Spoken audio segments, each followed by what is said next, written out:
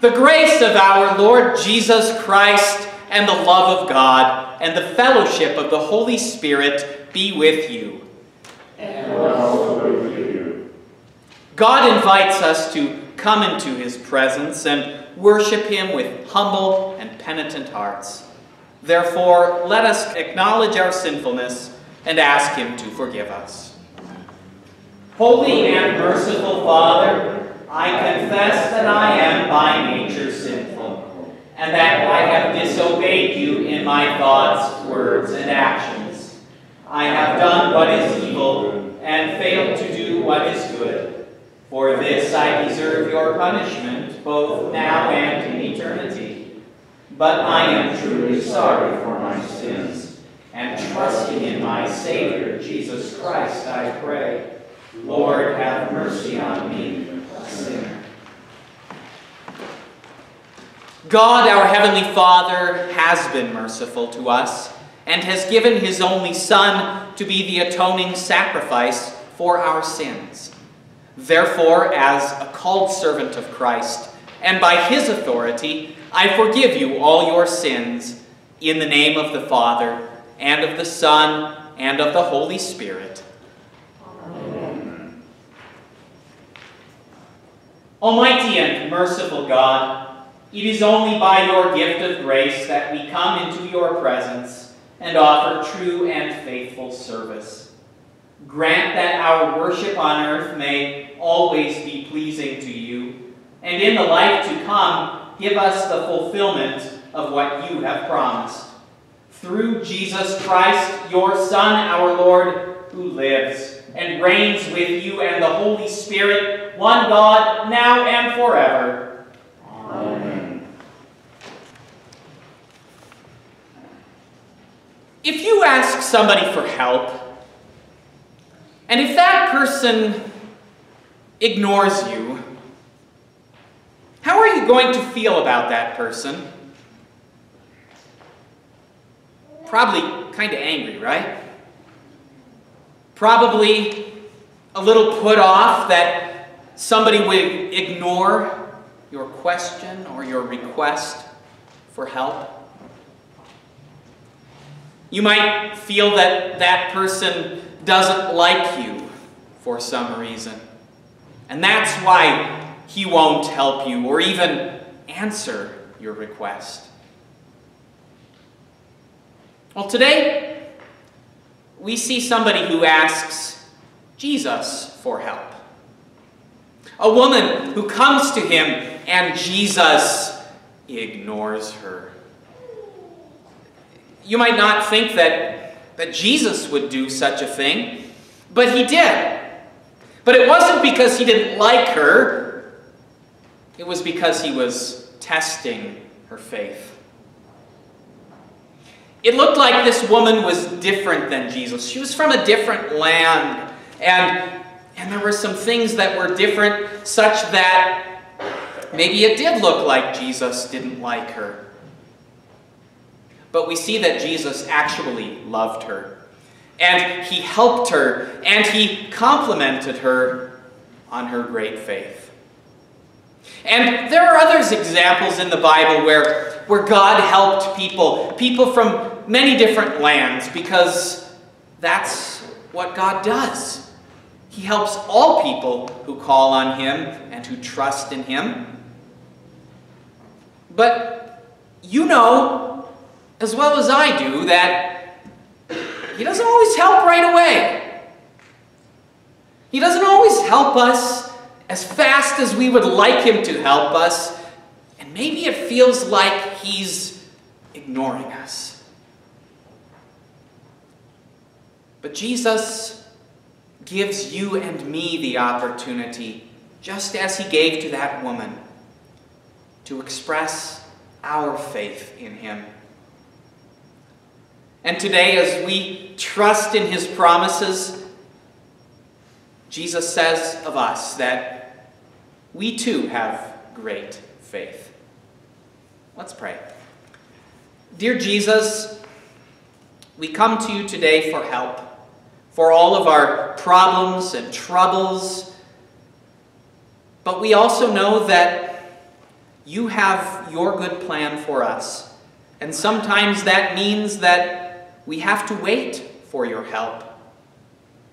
Work through your word in us that as we wait for your help with all of our troubles, we will grow in our trust in you, so that you will say of us that we have great faith. Amen. In our Old Testament lesson, we see an example of a woman from a different people than the Israelites who had faith in the Lord as her Savior. The Old Testament lesson is written in the book of Joshua, chapter 2. Before the spies lay down for the night, she, that is Rahab, went up on the roof and said to them, I know that the Lord has given this land to you, and that a great fear of you has fallen on us, so that all who live in this country are melting in fear because of you. We have heard how the Lord dried up the water of the Red Sea for you when you came out of Egypt, and what you did to Sihon and Og, the two kings of the Amorites east of the Jordan, whom you completely destroyed. When we heard of it, our hearts melted, and everyone's courage failed because of you. For the Lord your God is God in heaven above and on the earth below. Now then, please swear to me by the Lord that you will show kindness to my family, because I have shown kindness to you. Give me a sure sign that you will spare the lives of my father and mother, my brothers and sisters, and all who belong to them, and that you will save us from death. Our lives for your lives, the men answered her. If you don't tell what we are doing, we will treat you kindly and faithfully when the Lord gives us the land. So she let them down by a rope through the window, for the house she lived in was part of the city wall. Now she had said to them, Go to the hills, so the pursuers will not find you. Hide yourselves there 3 days until they return, and then go on your way. The men said to her, This oath you made us swear will not be binding on us unless, when we enter the land, you have tied this scarlet cord in the window through which you let us down, and unless you have brought your father and mother, your brothers, and all your family into your house. If anyone goes outside your house into the street, his blood will be on his own head. We will not be responsible. As for anyone who is in the house with you, his blood will be on our head if a hand is laid on him. But if you tell what we are doing, we will be released from the oath you made us swear. Agreed, she replied. Let it be as you say. So she sent them away, and they departed. And she tied the scarlet cord in the window. This is the word of the Lord. Thanks be to God. The psalm of the day is Psalm 133 and 134. We read responsively.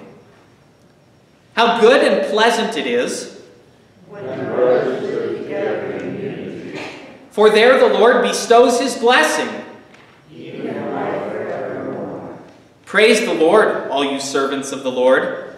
Who minister in the house of the Lord. Lift up your hands in the sanctuary. And praise the Lord. May the Lord, the maker of heaven and earth, Bless you from Zion. we stand for the words of Jesus. The Holy Gospel from Matthew chapter 15. Leaving that place, Jesus withdrew to the region of Tyre and Sidon. A Canaanite woman from that vicinity came to him, crying out, Lord, Son of David, have mercy on me. My daughter is suffering terribly from demon possession. Jesus did not answer a word. So his disciples came to him and urged him, Send her away, for she keeps crying out after us. He answered, I was sent only to the lost sheep of Israel. The woman came and knelt before him. Lord, help me, she said. He replied, It is not right to take the children's bread and toss it to their dogs. Yes, Lord, she said, but even the dogs eat the crumbs that fall from their master's table. Then Jesus answered, Woman, You have great faith. Your request is granted." And her daughter was healed from that very hour. This is the gospel of the Lord. Praise be to you, O Christ. The hymn of the day, "When in the Hour of Utmost Need."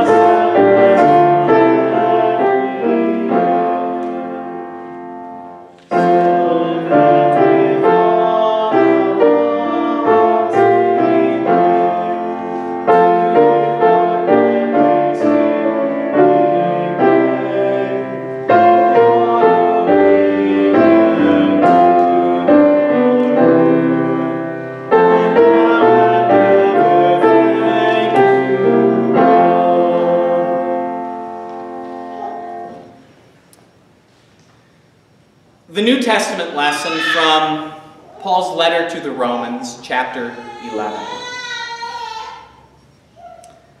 I am talking to you Gentiles. Inasmuch as I am the apostle to the Gentiles, I make much of my ministry in the hope that I may somehow arouse my own people to envy and save some of them.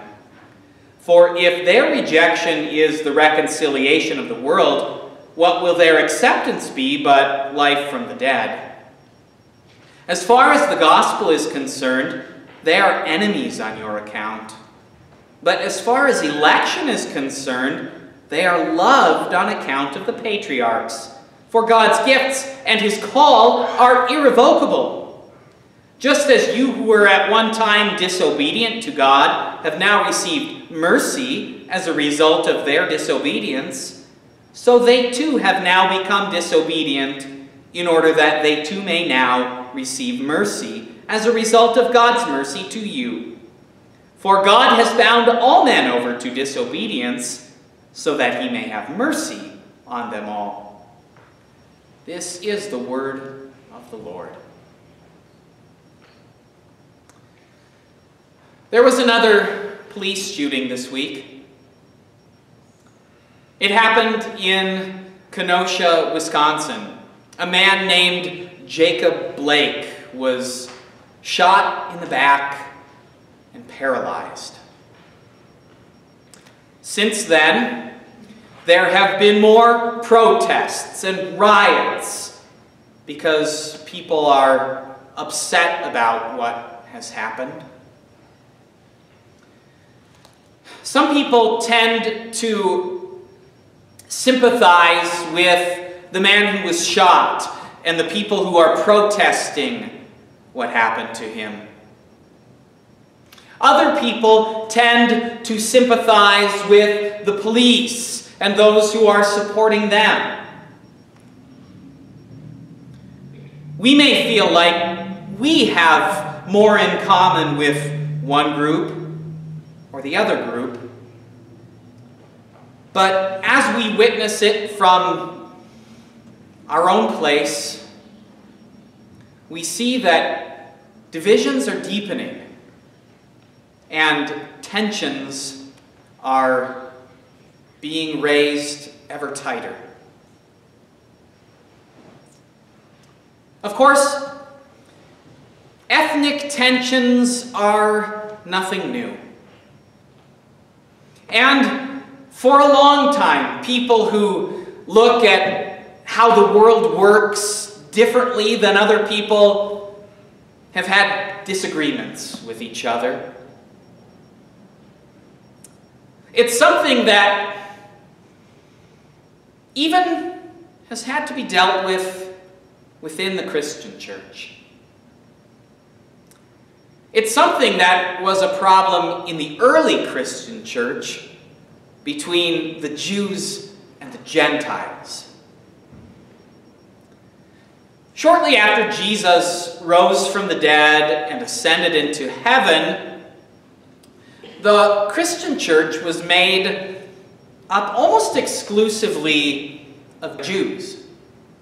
At that time, the people were of Jewish descent who had come to hear the good news that Jesus was their Savior, and it was to people in Jerusalem and the surrounding area that gospel first went.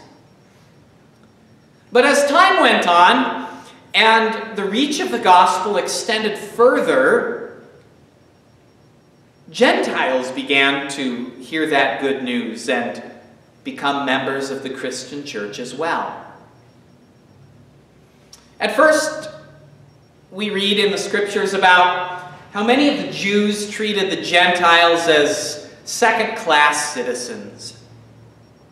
And that was something that the Apostle Paul had to deal with, as he was the one who took the gospel further to the Gentiles. But then as time went on, as more and more Gentiles were hearing the word of God, soon there were more Gentiles in the Christian church than there were Jews. And the Gentiles were then tempted to become arrogant and to think that they were somehow better than the people of Jewish descent. And then the Apostle Paul had to deal with that problem too. And this is one of the problems, one of the issues that he wrote about in his letter to the Romans. The Christian church in the city of Rome was made up of both Jews and Gentiles, probably in roughly equal number. And those people had questions about their relationship to each other. And Paul had grief in his own heart about his fellow Jews. As Paul traveled to different cities to spread the gospel on his missionary journeys, he always started with the Jews, taking the gospel of Jesus first to them.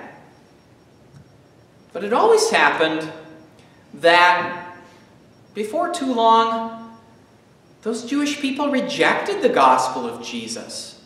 Not all of them, but most of them. And so Paul was forced to then go and preach to the Gentiles. And many more Gentiles in those cities believed the news that Paul preached than the Jews. And so Paul could say that it really was because of the rejection of the Jews that the gospel went to the Gentiles, and that they received the blessings that God gives through his word. But that was no excuse for the Gentiles to become arrogant, because the Lord still had plans to work in the hearts of Jewish people too. Paul grieved over the fact that his fellow Jews rejected his word, but he had hope that as more Gentiles came to believe in the Savior, and as God poured his blessings into their lives, that Jewish people would see the blessings that the Gentiles were receiving, and that some of them would come back to hear God's word again and would receive those blessings too. And so you see, just as the Jews had a role in God's plan of salvation to the Gentiles, as the Savior had first come to their nation, and it had been Jewish people who first carried the gospel to the Gentiles, so now Paul said that the Gentiles had a role in God's plan of bringing salvation to the Jews, that they would see God's work among the Gentiles, and they too would hear and believe. That's what Paul said when he turned to the Gentiles in his letter to the Romans and spoke directly to them, saying, "I am talking to you, Gentiles. Inasmuch as I am the apostle to the Gentiles, I make much of my ministry in the hope that I may somehow arouse my own people to envy and save some of them. For if their rejection is the reconciliation of the world, what will their acceptance be but life from the dead?" It was that as the message came to the Gentiles, that God reconciled them to himself. The Gentiles had been God's enemies. They hadn't believed or trusted in him, and so they couldn't be arrogant as though they deserved God's blessings. It had been by God's gracious choice that he had brought them his gospel message and brought them into his church. But God wanted to work another miracle, that by his grace he would preserve a remnant among the Jews and bring more Jews to believe in him and raise them from spiritual death to spiritual life. Paul concludes his argument in Romans chapter 11 when he says, "As far as the gospel is concerned, they are enemies on your account, but as far as election is concerned, they are loved on account of the patriarchs. For God's gifts and his call are irrevocable.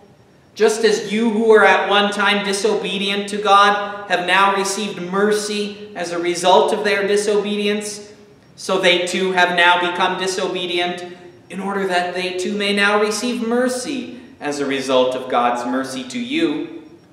For God has bound all men over to disobedience, so that he may have mercy on them all." Paul, of course, was no anti-Semite. He was a Jew himself. But he had to confess that the vast majority of his fellow Jews were enemies of the gospel.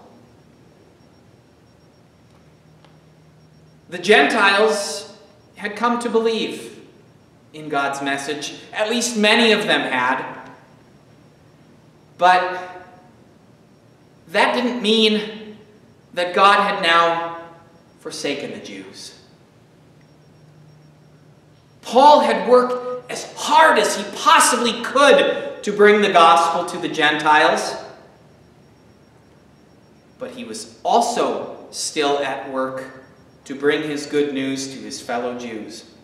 And he wanted his Gentile believers to play a role in that work, so that they could extend the gospel back to the Jewish people.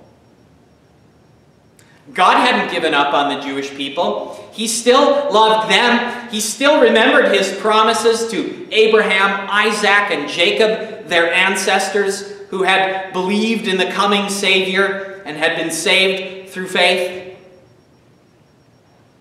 And so who was to say that their descendants, the Jews of Paul's own day, couldn't also hear that message and believed? Paul said, though Jews were being disobedient to God, the Gentiles had been disobedient to God too. They didn't deserve anything more from God than those Jews did. The reason that the Gentiles came to believe was because God was having mercy on them. And God wanted to have mercy on everybody.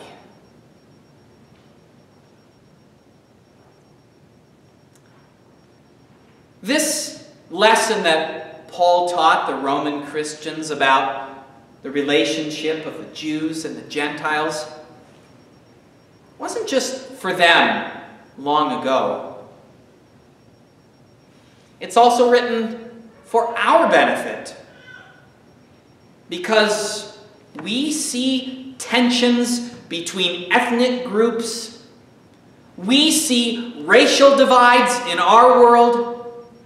We see divisions between people who think that what they believe is true and what everybody else believes is false. And so, what do God's words to the Roman Christians teach us when we see people fighting today? Well, when we look at the strife and the tension that exists in our world, like what's going on in Kenosha right now, or Portland, or Seattle, or many other cities across our nation, we might be drawn to one side of that fight or to the other side of the fight. With which of these groups do we sympathize? With the protesters or with the police? Which of these groups do we have more in common with?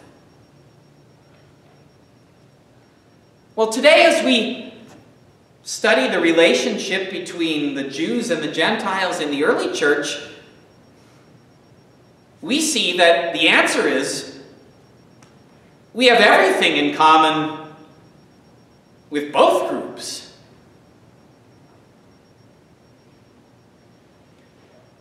That's not what the politicians are saying, of course.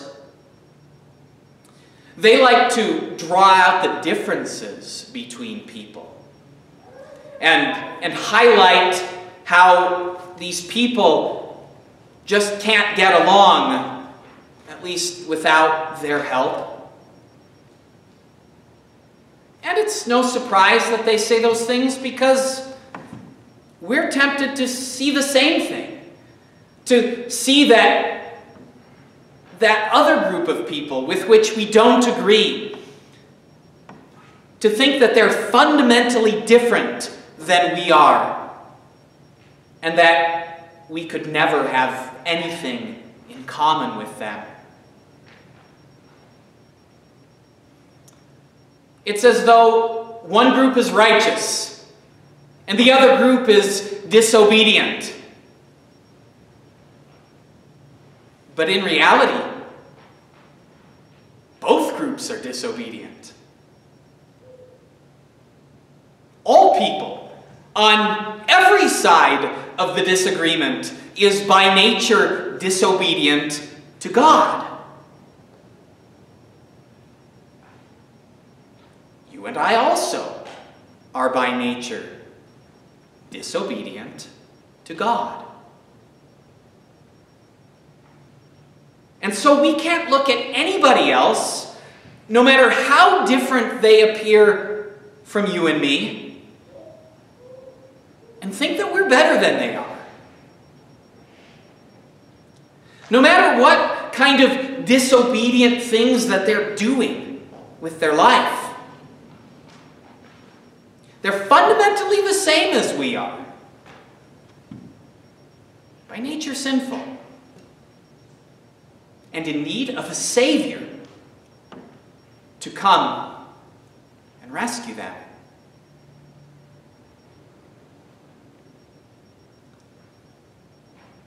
And that's just what has happened. Jesus came and was obedient in our place and in place of the world. With his life and death, he has saved us and everybody from what we deserve. Yes, through Christ, God has shown mercy to us, not giving us what we deserve, but instead giving us his blessings as his gift to us. And God has sent his messengers to us to bring his gospel message to you and me so that we can believe in him as our Savior, and through faith we are made righteous, declared righteous in God's sight.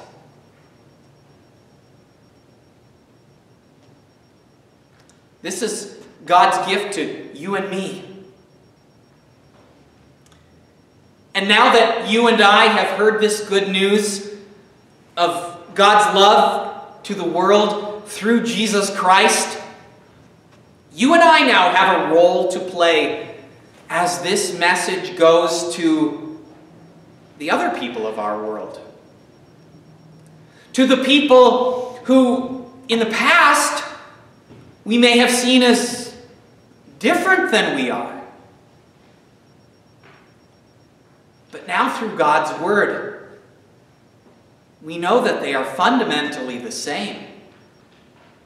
And that the same Savior who has saved us from our sins and given us eternal life is their Savior too. That's because God's mercy is for all. The division and the discord in this world make us sad. But you and I have the one message that can overcome these tensions and differences. We have the good news of a Savior for the world. And just as that good news has come to us, so we proclaim this message to our world to bring the good news of Jesus and all the blessings that flow from him to everybody. And that good news will change people's hearts and will conquer divisions and will bring people God's blessings. People who may look completely different than us. They'll come to faith in the same Savior and receive the same forgiveness. And one day, we will stand with all kinds of people from all sorts of different backgrounds, from different lands and languages, people who have different opinions and ideas than we have. And we'll stand before the same throne, in the same heaven, praising the same God. Because God has mercy on all. Amen.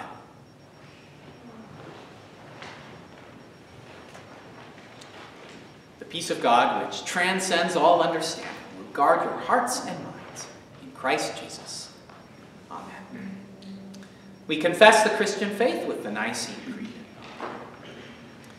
We believe in one God, the Father, the Almighty, maker of heaven and earth, of all that is seen and unseen.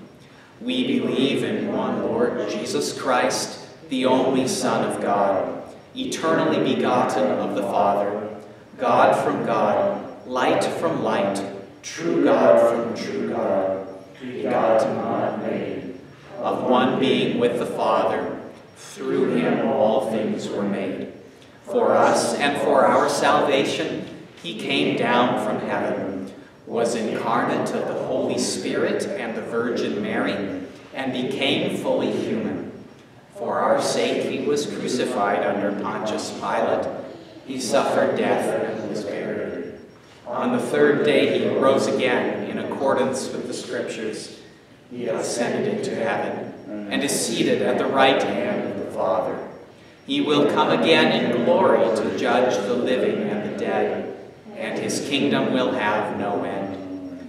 We believe in the Holy Spirit, the Lord, the giver of life, who proceeds from the Father and the Son, who in unity with the Father and the Son is worshipped and glorified, who has spoken through the prophets. We believe in one holy Christian and apostolic church. We acknowledge one baptism for the forgiveness of sins. We look for the resurrection of the dead and the life of the world to come. Amen.